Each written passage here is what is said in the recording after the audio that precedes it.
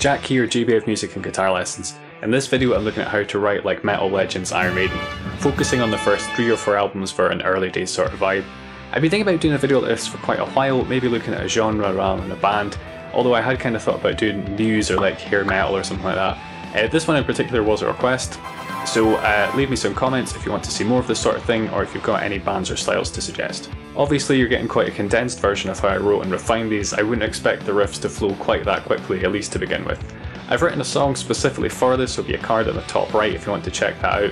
I'll go through it riff by riff, talking about how I wrote it and what ideas you can use to get that kind of Maiden hard rock sound.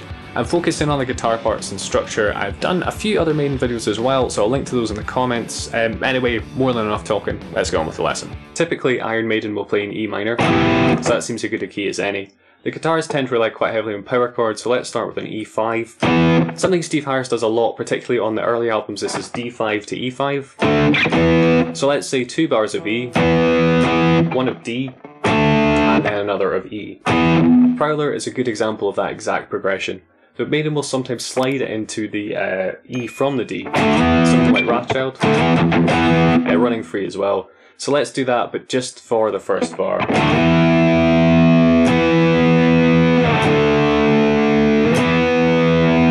Cool, well that's taken shape, but it's not too interesting at the moment. I think most of the song will be in 4/4, but Maiden do write in a few different time signatures. I don't want to go overboard here, but a nice little 6/8 riff would probably sit in quite well. 6/8 is this sort of feel, like a do-do-do-ta-da-da-do-do-do-da-da-da. Quest for Fire or Phantom of the Opera, which you could argue is triplets. Those kind of spring to mind as examples. So when writing in the style of, it's sometimes a good idea to take a few songs or riffs from songs and look for common elements and try to mix them. So to that end, this riff will pretty much be moulded around Phantom of the Opera's verse and Running Free's bridge. If we add a bit more rhythm, I really like this minor third thing that happens in Phantom of the Opera.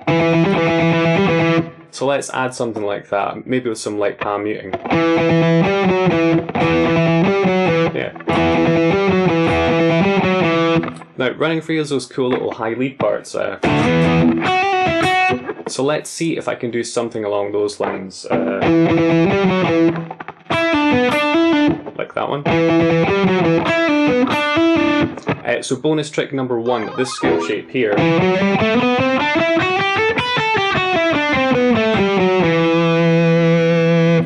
That's really good for getting a Maiden vibe.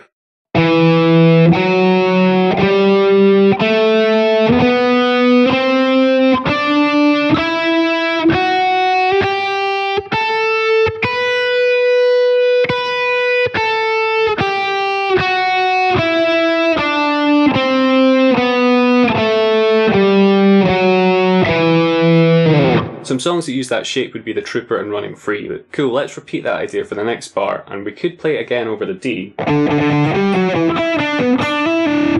But that's a bit more like a latter Maiden than the early days. Moving the twiddly bit, and I'm a professional musician and I'm quite sure twiddly bit is indeed the technical term for these sorts of things. But moving that down with the chord might be an idea. So bonus trick number 2, you have this scale shape. It's the same scale as before, but the finger will produce slightly different riffs. Phantom of the Opera's intro or Hallowed Be Thy Name. Give that another go. There we go, for points of reference.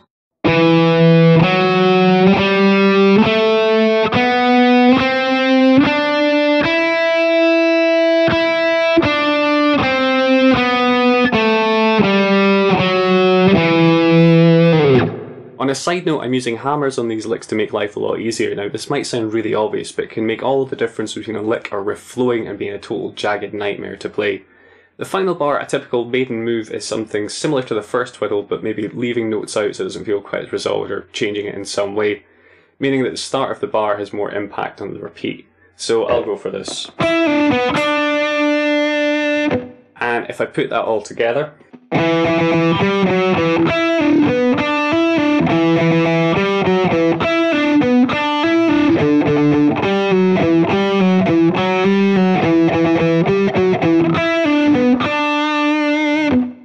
this point I'm starting to think about the other instruments. I don't want to get too far ahead of myself, so maybe just another guitar for now. I could double it all, but I like the idea of playing power chords over those single notes and letting it ring. And I'm strumming the rhythm this time rather than palm muting it at that little that thing. I'm also going to play a fourth for the very first chord, so rather than doing a power chord like that, I'm going to play it here. This happens in Charlotte the Harlot, and it's very subtle but can help fill out the sound just a little bit more. I tend to do these as hammers after that, because it's a little bit easier under my fingers. Cool, so Running Free has those lead parts harmonized, so let's look at doing that. This first note, what was it? This one here. This first note I'm going to play in thirds, so if you remember our scale shape from before, that'll help out here. So I'm not too keen to dive into the music theory here, but basically if you play a note, that one, skip the note in the scale, so we'll miss out this one, and then play the next note, you'll get some sort of third, which will fit into key. So our twiddle was this. If we find the thirds for those first two notes, we have this one here, and then this note was here, so we go that note, miss one, take this one, so we have, that's our first two notes. Now, my music theory brain is twitching, and I know that this note here, which ended up being a fourth harmony, will actually sound better over the E minor chord, so I'm going to use that instead of the fourth. This will sound a bit more like hard rock, which is great because that's the vibe we're going for. It's less kill switch engage and more Thin Lizzy. Now, you could harmonise the lower notes. That would be... Oops.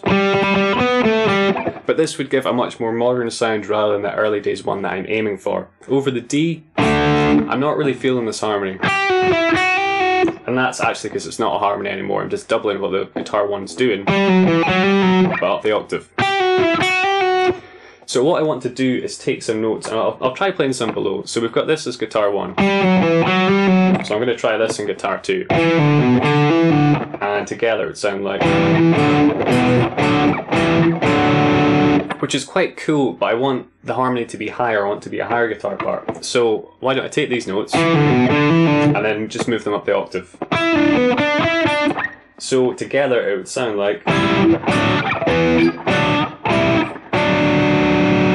Now what I'm doing here is harmonising this in sixths. Essentially they're like inverted thirds, so they do have a pretty similar sound in terms of the overall aesthetic. The last one is a fifth, that one, which just has a bit more of a kind of stable sound than if I did another sixth, which would sound like this. It's still nice, but not what I'm going for. So I think I'm quite happy with that, so let's hear it.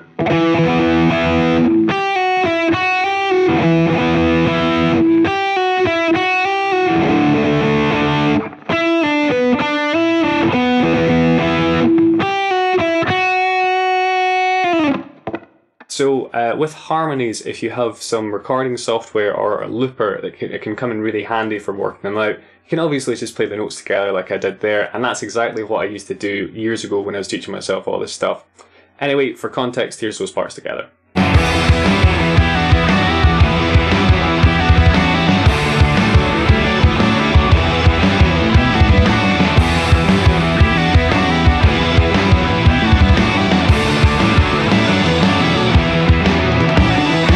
Now, I think that section we've just done feels more like a bridge than anything else, so now I'm going to look at doing a verse. I'll base it on Prowler and Innocent in Exile, maybe hints of Twilight Zone and Running Free or perhaps Drifter. I'm going to use a stock blues riff shape, this one here, come up with something in that. So, while Maiden are renowned for their gallops, it's not really that frequent in the first 3 albums, so I'm not going to put a gallop part in this song. I know, shock horror, I'm not going to put one in the guitars anyway.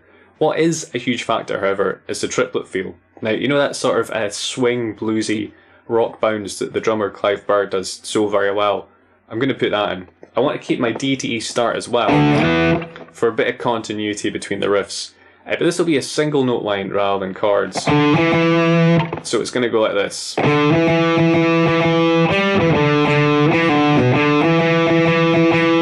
Now if I repeat that, it's going to sound a bit too blues rocky. I want it to sound a bit more hard rock. So I'm going to put in a little fill here, which I'm going to refer to as the hook. Then I'll go back to the groove. 4th time round, I'm going to go C5 to D5.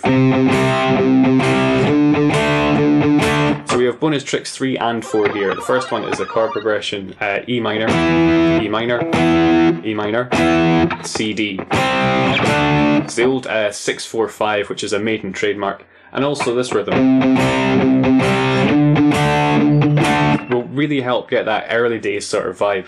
I'm pretty sure this could be made into a decent intro as well, but only if I go the route of Prowler or Transylvania, where the rhythm parts are going to kind of stab at the beats underneath. I can't resist adding a harmony to this hook. So using those Maiden shapes we went over before, I'll skip a note and add a note on this, so it would just become... And since I've strayed into the idea of arrangement, let's start thinking about the second guitar a little bit. I'll do that stab on D5 to E5 like I said. Then harmonise the hook. And I'm going to let the C5 ring out, and then the D5 ring out as well. But halfway through that bar I'm going to do a triplet rhythm, so I'm going to go...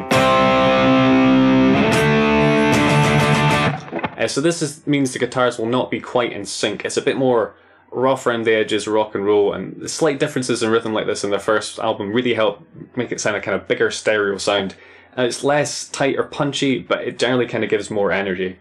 Cool, now I want the full band to kick in after that second guitar, like with an actual beat. So the guitar is going to chug along with it. That kind of thing. And where I did those triplets on the second guitar before, I'm just going to double up the rhythm on the C and D that the other guitar is doing. And have all the instruments kind of accent those for a bit more punch. So here's that first part.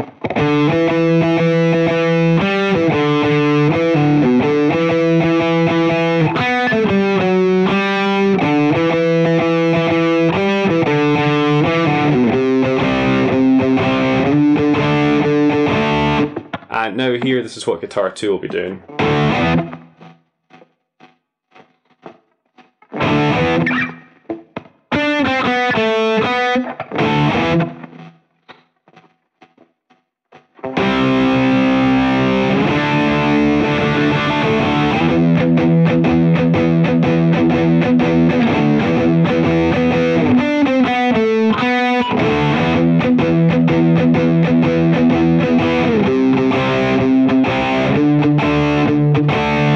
And here, both those parts together for a bit more context.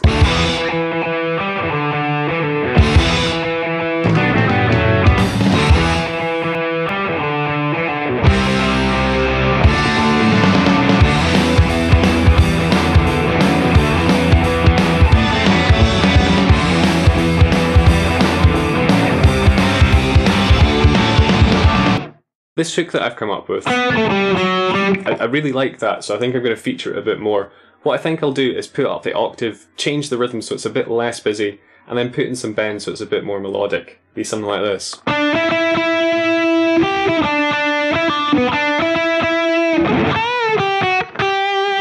And the harmony, I'm going to keep this all thirds this time.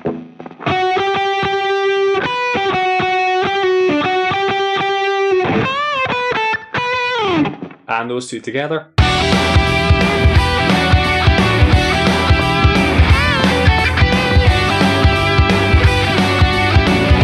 So I'd said that could be a verse, but in hindsight it feels a little bit too busy to be a verse now. I do however like the general groove, so let's see if I can make a variation on it. I want the verse to be a bit darker though. I'm going to take that first bit of riff, the kind of, and just have both guitars play it, keep more eighth notes going for more of a pulse, maybe add some light palm muting for a bit extra chug. I'm going to repeat that again. Then I'm going to move it down a tone. So this will actually move it out of key. The aforementioned Innocent in Exile or the Bridge and Wrathchild are good examples of a riff being moved and going out of key. I suspect this might come from the 12 Blues bar kind of rock songs the Maiden boys would have grown up on, or maybe some of Steve Harris's favourite prog bands. Anyway, after that I'm going to move it a bit down again, and this will act as a bridge between the two parts, so the transition back to this isn't quite as out of the blue. I'm going to go... And then let's go with a C to a D again, right? except this time I want to change the rhythm a little bit for more variation. I'm going to go. So that is bonus trick number 5. You got this rhythm here. It's a triplet. And that, again, that's a kind of vintage Maiden one. So that whole riff will be like this.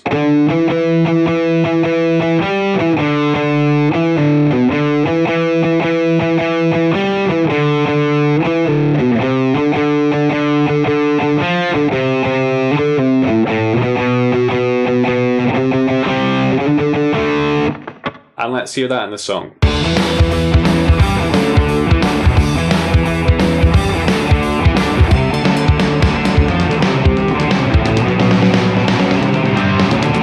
What I want here is a dark but also quite punchy chorus. Innocent in Exile meets The Prisoner, maybe some hints of Eyes of March or Revelations. I'm going to drop the swing shuffle vibe for the guitars just so it feels a bit heavier as well. Let's start on E5. Both guitars will do the same thing here to make it have more impact. I'm going to go from E to D again, but I want to vary it a bit, so let's go to B5 after this. So the rhythm under the solos in the Trooper does this. Goes to C after that, which I think I'll do here, but I want this last bar to be a fill. So I'm going to do E for a bar, D for a bar, B for a bar, and then I want to add in a little bit kind of syncopation, something off the beat that maybe all the band will kind of accent. C, G, A seems like it'd be a safe bet. Another one that might work would be G, F sharp, G. And I might put a little bit of light palm muting on this, or maybe just on one guitar. So I'll switch between those.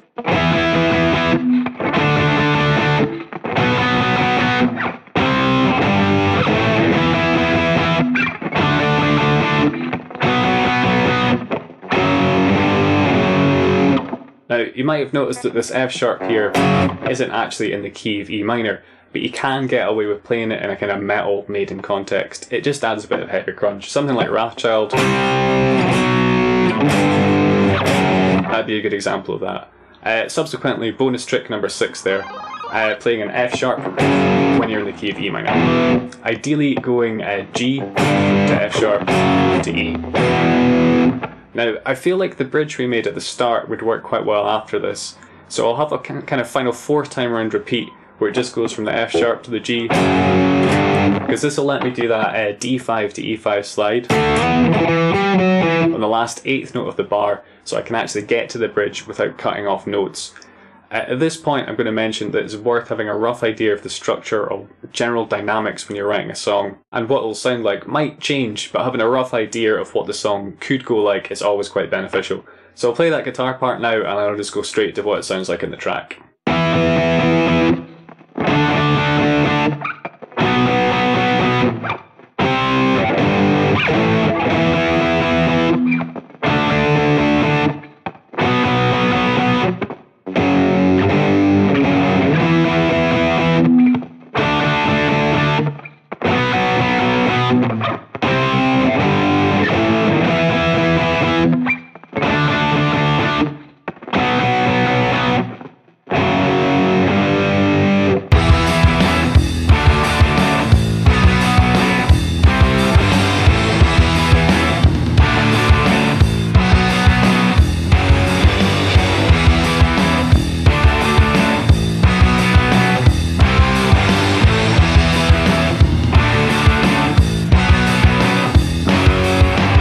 I don't want to go over the top with this, but tempo shifts are a big part of the Maiden brand of metal, so I want to put in a section with a different tempo. This will be bridge 2, and I think solos and a harmony line will probably go in here as well. Maybe not, but that's how my rough idea of the structure says it should work. So I've put off going to this low E5, and that's been intentional so that when it does happen it's more impactful. I suppose that's bonus trick number 7, is to be thinking about dynamics and what sort of part you're writing and being open to playing about with what sort of vibe it should have. The vibe I wanted here was Hallowed Be Thy Name, Children of the Damned, Remember Tomorrow's chorus kind of thing. An E5, C5, D5, then E5 again but up the octave, and I'm going to do a fill here, kind of like Hallowed Be Thy Name. E5, B5, E5, B5, C5, that's a tongue twister. and then a little descending line. Now on that fill, I'm going to have the guitars do slightly different rhythms again for more of that stereo sound. It's subtle, so it shouldn't really take away from the main impact. The power chords with the octave in for guitar 1, so those 3 notes. Except for the last fill, which I'm just going to play as those 2 notes. Guitar 2, I'm just going to have the root in the 5th. For most of the chords, so I'm going to play the D as an open chord, and I might leave in the A string just for a bit more beef. And these things just give you a slightly different sound, so if you're playing live or recording, it occupies a slightly different bit of the audio spectrum and helps make things generally sound like a little bit bigger. Not a huge amount, but a little bit. And then guitar 2, what I'm going to do is, well, I'm going to build up over this. So guitar 2 is going to start doing octaves, which is bonus trick number 7. You can do these by feel most of the time, just by listening to the notes that work well with the chord from guitar 1. I'm just going to double the first chord and play an E octave. After this, I'm going to go up to G, which is the 5th of C, because that's our chord underneath. And then I'm going to go up to A, which is the 5th of D. So it works with the chords underneath it. You could try doing these in thirds. So what would we have? We would then have a G, an E, and an F sharp, which it will work, but it'll sound a bit less heavy. It'll sound a bit more melodic. And again, the fill, pretty much just doubling that, so there's a bit more punch on that particular line.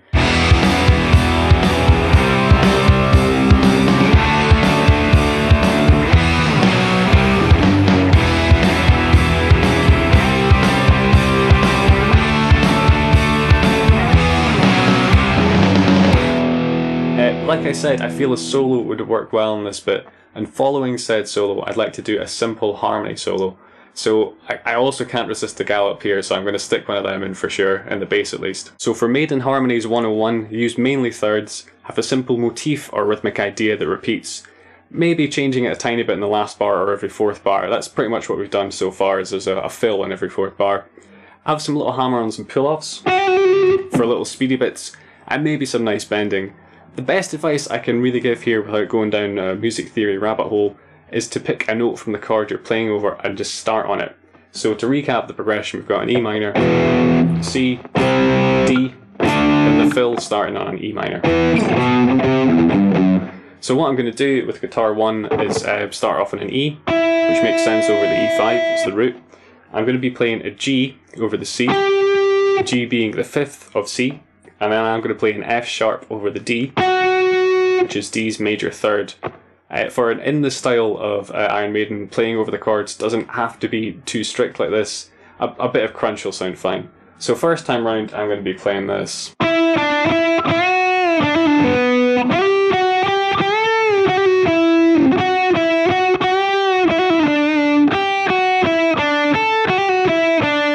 And the harmony will be this.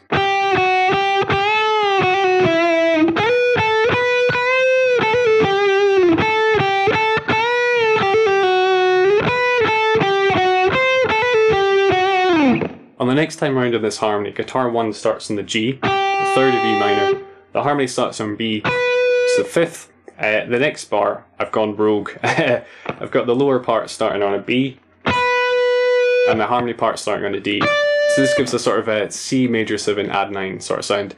If you listen to it, it doesn't sound that jazzy, it's just when you analyse it, this comes down, so this is why I'm saying don't be too concerned about the theory, just kind of go with your ear. I'm just explaining it like this, so I've got kind of another mode of explanation, I suppose, of kind of conveying the information.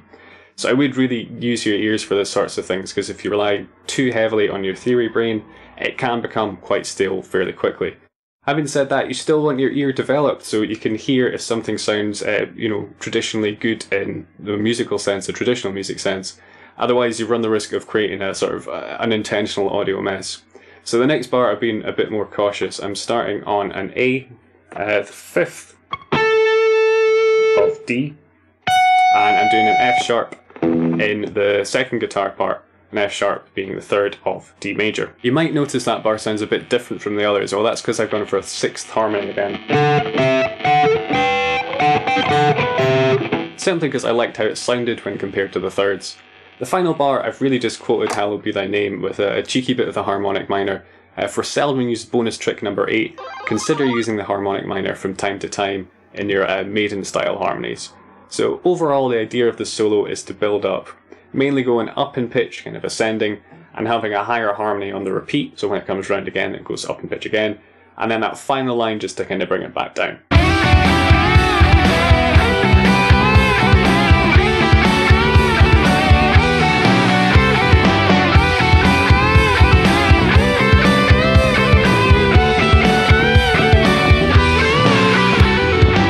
Right, only 2 parts left. Now, these came out of necessity for a more flowing structure, meaning less awkward changes between sections, or making them more jarring so as the aesthetic, that kind of awkward change, is intentional. I could have not put in the swung shuffle part, or done it all swung, but I really wanted to cover both aspects, so sort of sacrificing the songwriting for the sake of the lesson, which probably makes sense. Firstly, I took the hook part and played it straight.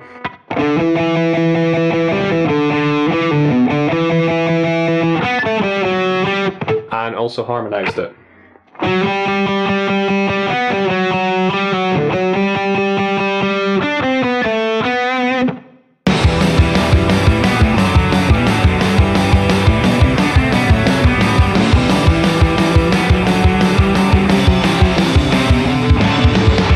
The final idea here is a Phantom of the Opera Transylvania type harmony lead line.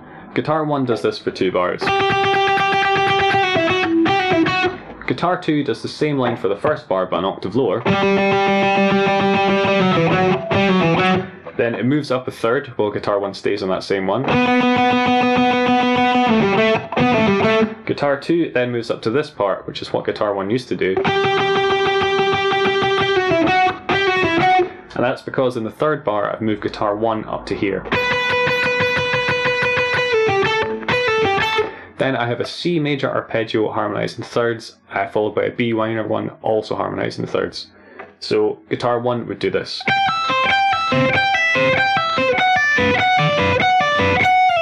Whereas Guitar 2, we have...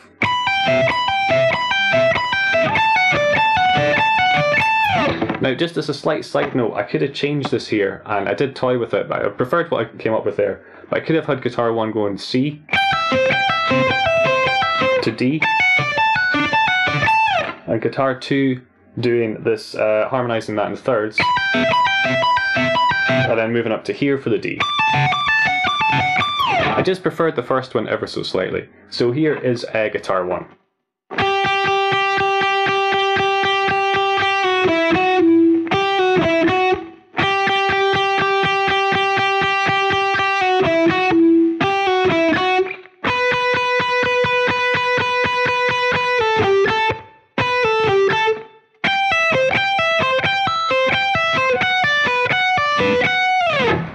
And Guitar 2.